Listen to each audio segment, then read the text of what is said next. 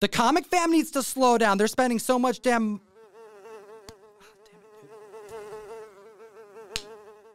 Dude, you see that? Just get that, dude. Yeah, it's fine.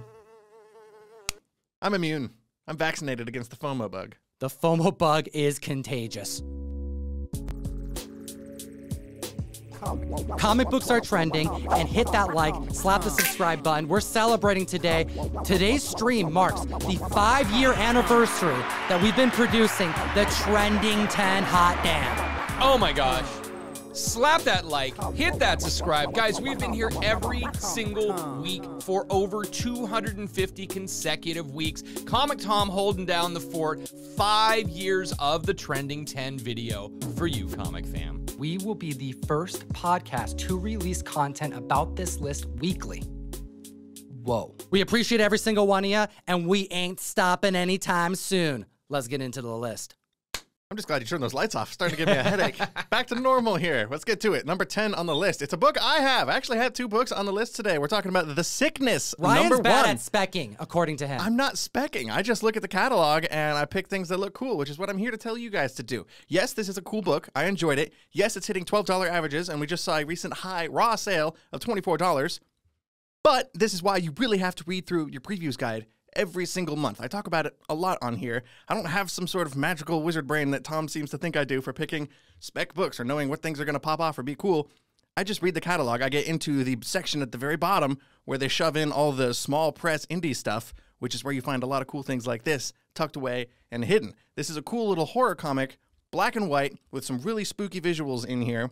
I've read it twice now, and I honestly still can't even really tell you what it's about, because it's more, for me, it's more about the creepy visuals, again, like I'm saying. And the depressing part is that issue 2 is not coming out until December. So if you really want to, you have time to track a book like this down and read it a couple times before December. It's a dense story, but it's all about the visuals, as Ryan said. The line work is superb. The inks are excellent.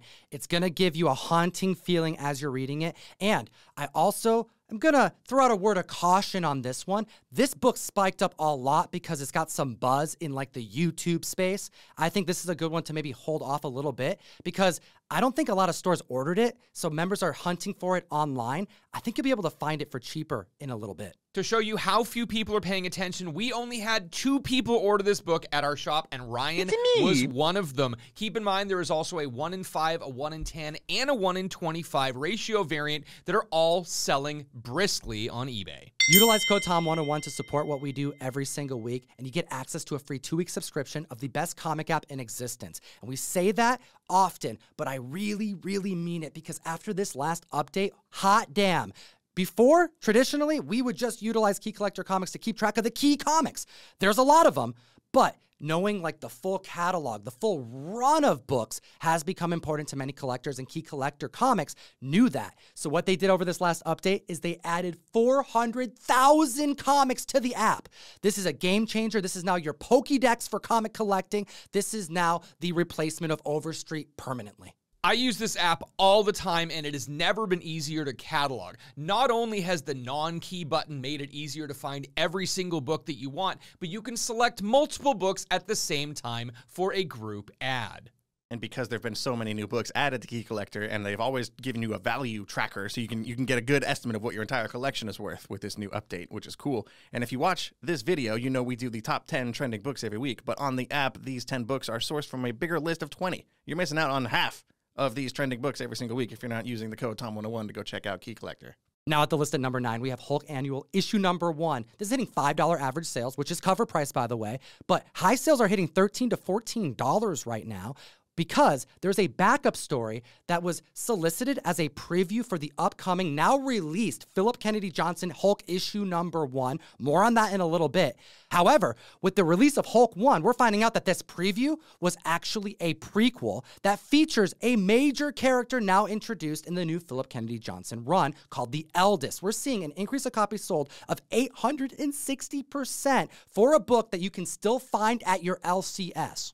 Annuals are more difficult to acquire than they should be because if you're subscribing to it through the Diamond Pullbox system, you aren't guaranteed to get the annual unless you go in and physically order it. And you know what? We have one guy who did his job and made sure he ordered his annual. I keep telling you, read the catalog. It's in there. Unfortunately, like Russ says, I am subscribed to Hulk, but Hulk Annual is treated as a completely separate item, and you will not get it unless you go in and add it manually yourself. How stoked were you about Hulk 1? We warned the community not to cancel Hulk, to stay on, because Mr. Johnson is killing it, and it's a more focus on kind of like the Al Ewing vibes that he brought. More of a monster story.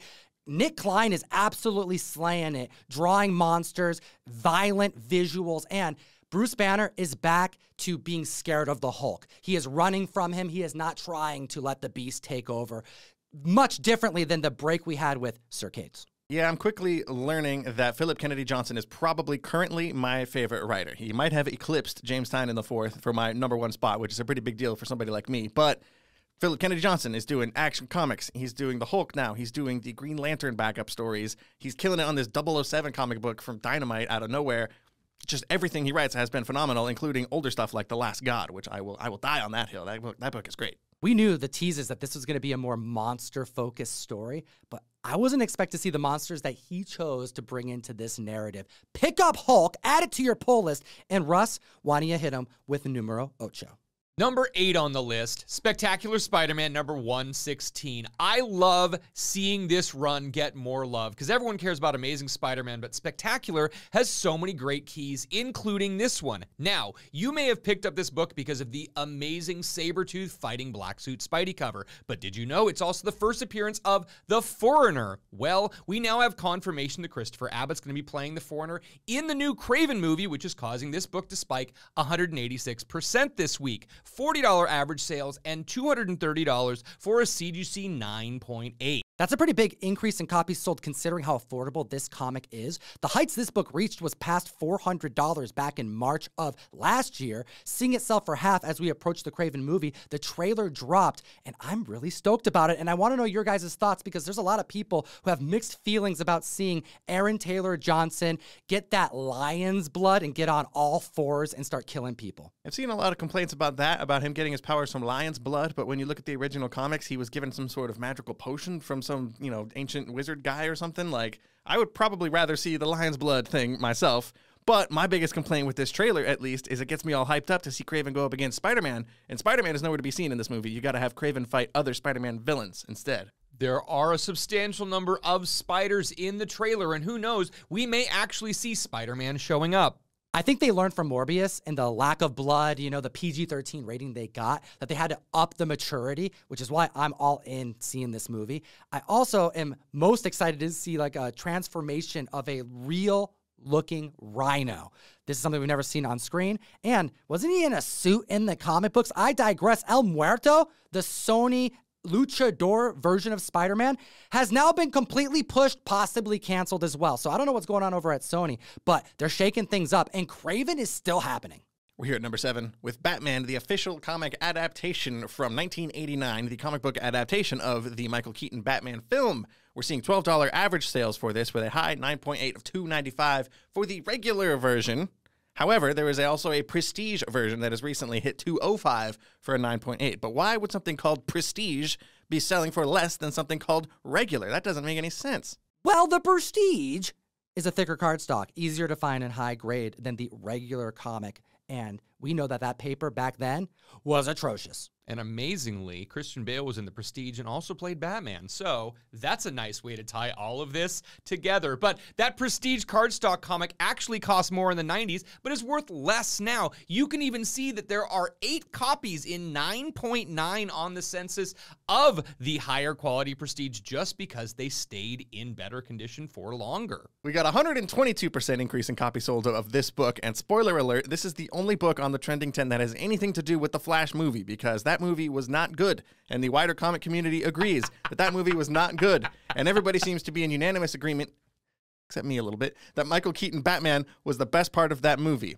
which is why we're seeing the Batman from Michael Keaton make it to the list. When you consider all of the things that were shoved into this Flash movie to kind of make up for the Ezra Miller aspect of it all, it does make sense that the nostalgia factor is driving sales of this book. However, me personally, I kind of liked Supergirl a little bit more than Michael Keaton Batman, but that's a personal preference thing. Well, my favorite part was Nick Cage Superman. So what does that tell you? Let us know what you think about The Flash in the comment section below. Because at the list at number 6, Emilia Clarke is making it. Her first appearance on screen happened with Secret Invasion this past week. And we have Meet the Skrulls issue number 1 featuring Gaia's first appearance, which is the person Emilia portrays in show.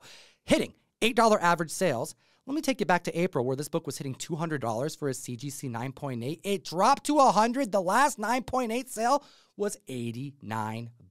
Hot damn, that dropped.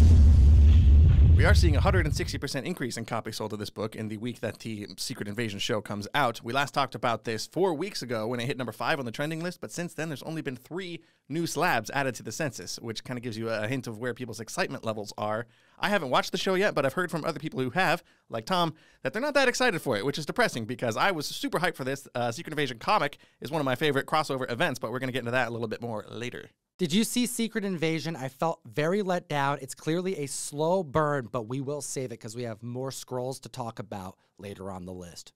If you like what we do, the best way to support the show, as you have for the last 5 years, is subscribing to the Mystery Mail Call and get us to send you awesome comics every month. ASM 26, The Death of Kamala Khan, trade dress is going in 1 per box. ComicTom101.com to join the community. It's $35 plus shipping in a box with care, and we send out some dope exclusives, affordable, and you support the show. Next on the list, at number 5, is a Netflix movie.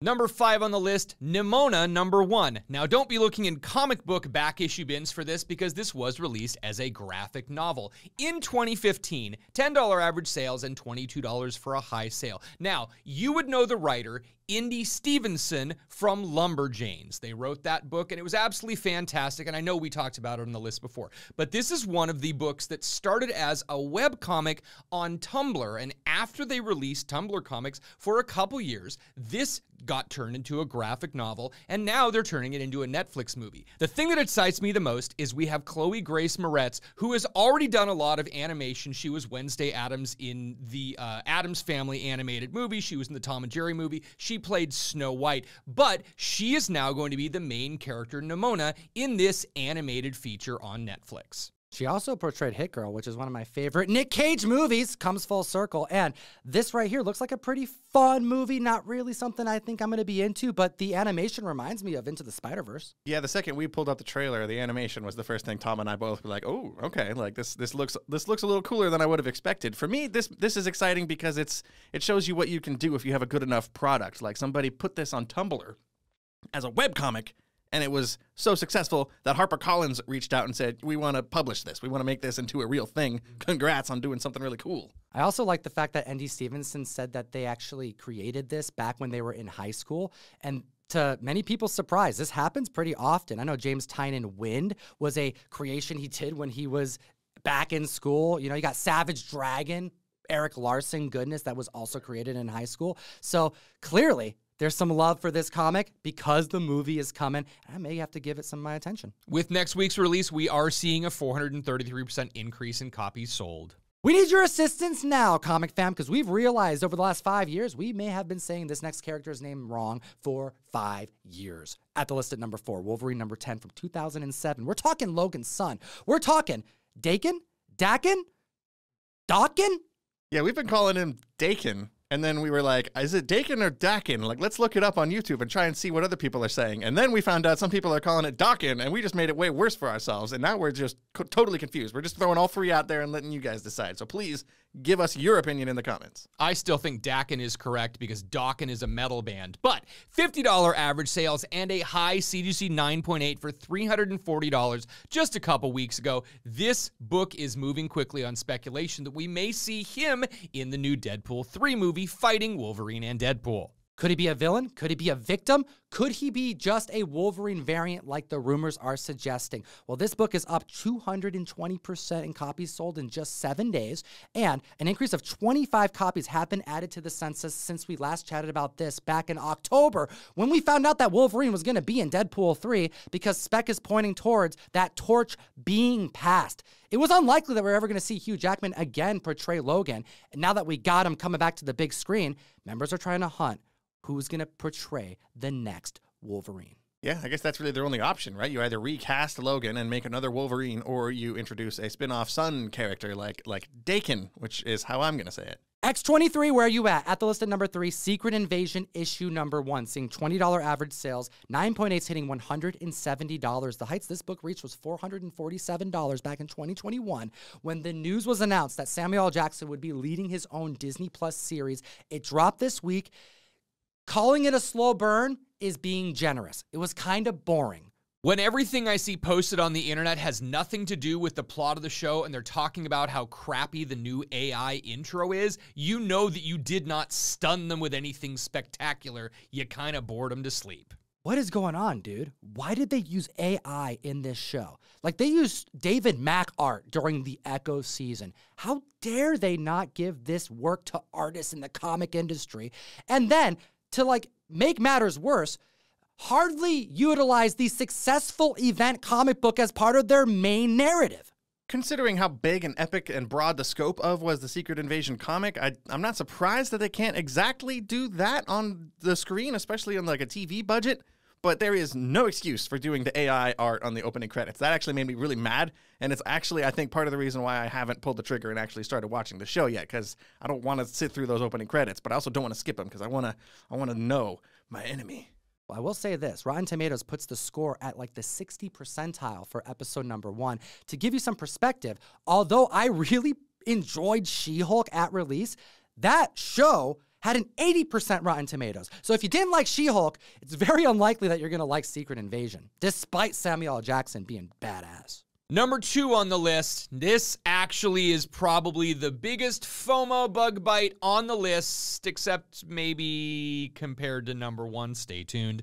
Ruins number 1 from 1995. This is a Warren Ellis book from 28 years ago. We are seeing $25 average sales. I saw a high raw sale for $75. I saw a set of 2 going for $90. I saw a newsstand set of issue 1 and issue 2 go for $299. Now, this is a Marvel Alternaverse Stories, which is basically Marvel's version of Elseworlds. There is a 417% increase in copies sold this week because all over TikTok, we have creators who are freaking out about the fact that this is so dark, so crazy, so many terrible things are happening. Again, Warren Ellis got given the keys to Marvel and they said, here, mess with everything. And he absolutely did it. Nothing is canon, and we have people freaking out and paying way more than they should for this book. Chill out, folks.